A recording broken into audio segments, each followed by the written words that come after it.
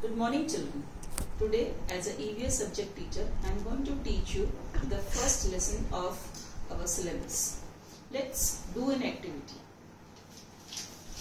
Can you recognize, can you identify what is inside it? No, because you are not able to see it. Let's see. I am smelling it. You can call it sniffing also. I think banana is inside it. Let's open it and identify it. Oh wow, it's banana. Now children, with the help of this activity, you come to know that we use our sense organs to identify the things. We use our eyes, we can use our nose, and we can use our other sense organs also. In the similar way, as we human beings have the senses, the animals also have the same kind of senses, but they have a little bit more stronger senses. So we call their senses as a super senses. Our chapter name is the super senses.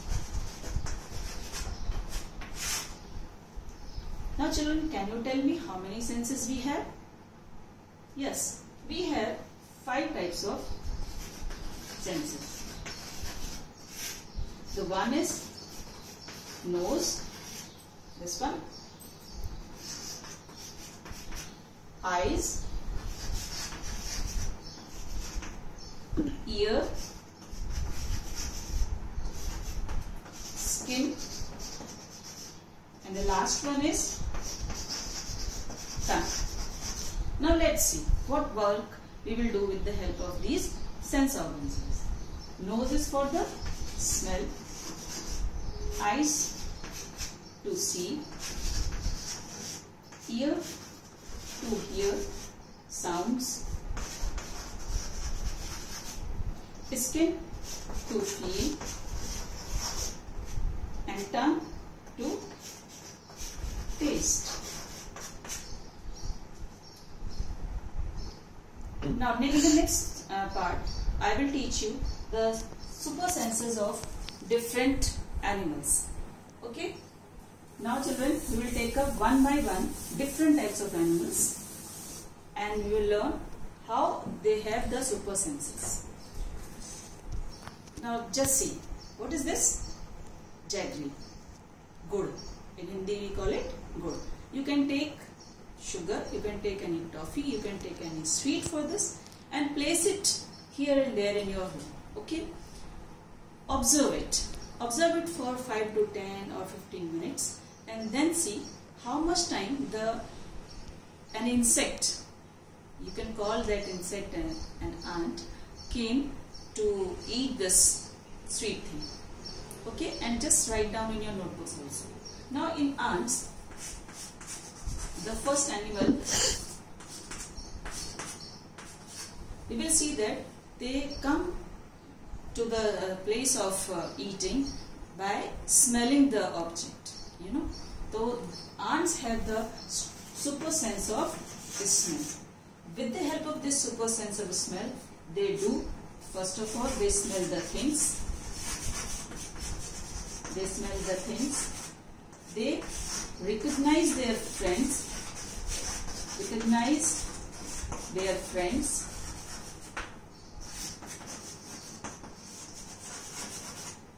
And even they recognize, they identify their holes and they move in line. They move in lines. All these things an ant do with the help of a smell super sense. Next animal we will take up is the dog. Dog, a very common animal. You know, we all have a pet. Normally we have a pet dog in our houses and you observe it very, very closely. You can see that when the dog is sleeping and you try to go very silently passing by him, you will see the ears of dogs stand up like straight and it will be like this. And comes to know that okay, now someone is passing by me, and when you give something to eat, like if you give them this piece of roti or chapati to him, it will not eat directly. You know what it will do first? It will do the sniffing, and then if he finds it's okay, then it will eat, and if you don't like, then it will not eat. Now we will see that how the dog use the smell of super sense of smell. First of all, smell the things. Then third one is the smell urine. Now you will say why.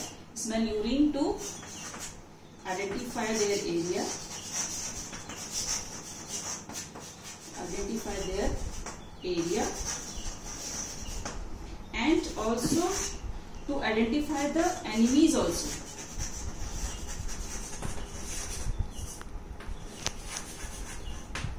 Okay.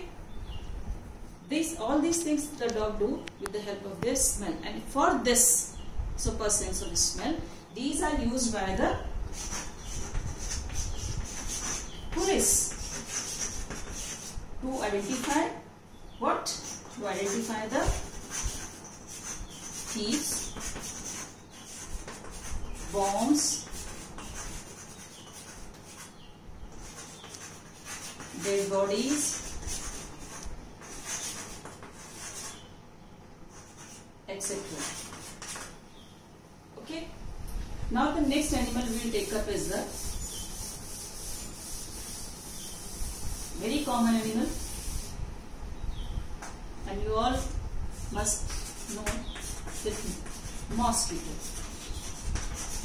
It's an insect, and you per day you come to see this insect in your house, and you always feel that how in the dark this insect identify us and try to bite us, and even bite us. Okay, and then how? Because mosquitoes also have the super sense of smell. How they use it? They use it to the smell of our soul. Soul, this part, the foot part, this part is the palm part. They smell of this area of our body, and then they bite us. And also, they also feel to feel the body temperature.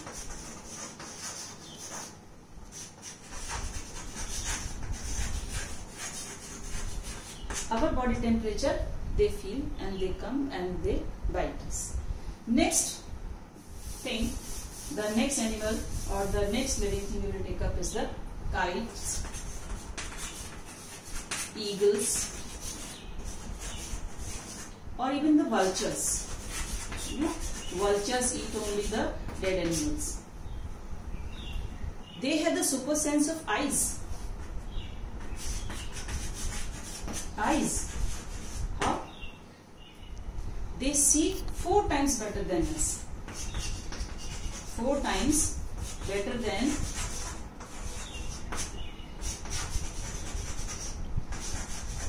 us. And that's why they can see from the sky and up to the ground, and they take up the things and eat them. Okay? In this way, this is a super sense for the kites and vultures and all these things. Third animal, where the next animal we will take up is the silkworm. Silkworm, it's also an insect. It has also a super sense of smell. How? It recognizes its female by its smell. The male part use the smell of female part to recognize where it is living. The next is very dangerous, but I can give you a very amazing fact about it. That is a snake. We all feel scared about the snakes, no? Okay, but you know the snakes, you see the saperas, they are looking like that and playing bean, and the snake is looking doing like this, the hood. Okay, but the snake doesn't have ears. The ear, they don't have the ears. No ears. Then how it will feel? It will feel the sound. It will feel the sound with the help of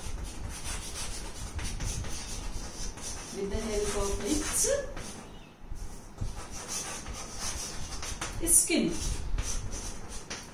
You know, like that. Like that. We can hear it. The snake also feels the vibrations of the sound and feels the sound, and then it will recognize that yes, somebody is near me. Okay. The seventh number we'll learn about. The seventh thing is the very 40 years. Okay, it lives up to the age of 40 years and it sleeps 17 hours a day.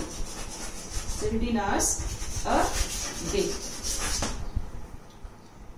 And it lives on the trees only. It eats the leaves of the trees, it sleeps on the tree, it sits on the tree, it never comes down on the ground. It lives always on the trees. Okay. When we come to the word sleep, here we can come to, I'll teach you the sleeping clock also. Sleeping clock. Okay. What is sleeping clock? Let's see. Dog, cat, cow, giraffe, python. Okay. An example is of lizard. You know, dog sleeps during the daytime. And that's why they can observe only the two colors, white and black. Cat sleeps up to the 12 hours. Cows only for the 4 hours. Giraffe for the 2 hours only. Python for the 4 hours. And lizard for the 6 months.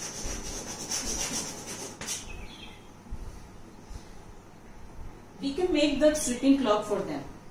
How? You can draw with me. Make a circle. Because we will make it 24-hour clock. Okay? 24 o'clock. That's why we divide this circle into 12 parts.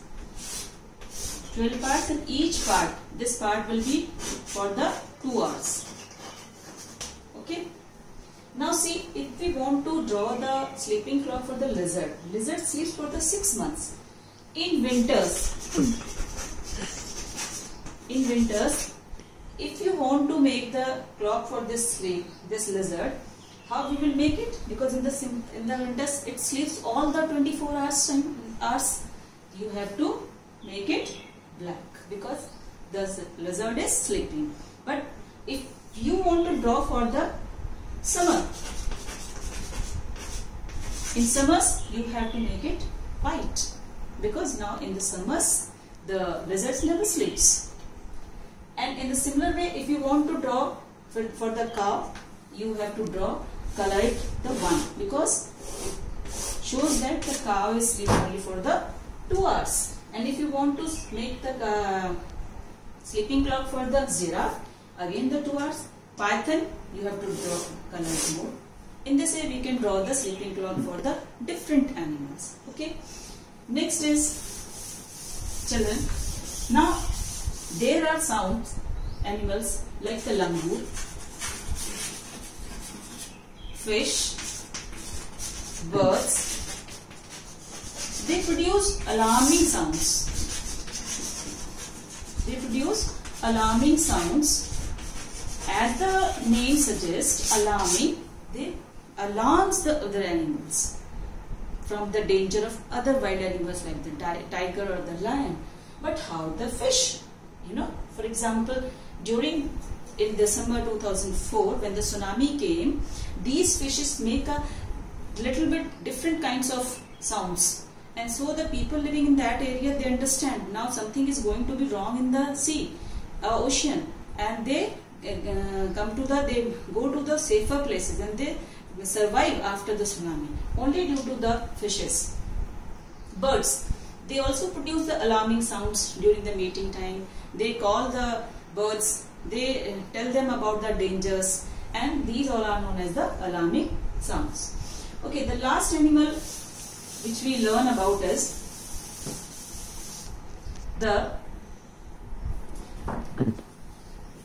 I'll show you this picture. Okay, you must recognize it. It's a very beautiful animal, cat. It's a big cat, Do you recognize it? Yes, it's a tiger. See, about the tiger, First of all, tiger is our national animal. Okay, the first fact about it is the national animal. Next is, it is a big cat. A big cat. Third one is that the tiger, these whiskers, they are very sensitive. Very sensitive. And it helps the tiger to recognize its prey from a very long distance. It can feel the sound or the vibrations. The third one is that, the fourth one is about the roar. The sound of the tiger you can hear from the distance of 3 kilometers. Okay. The next is that the tiger has a very super sense of eyes. It can see 6 times better than us in dark. Okay, 6 times